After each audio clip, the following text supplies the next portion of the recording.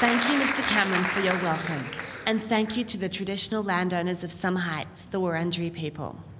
My name is Jamie, J-A''M-I-E. Weird name, I know, but you'll get used to it. Yes, I come from one of the most expensive private girls' schools in the state, but I'm actually really cool. Please don't be intimidated by me.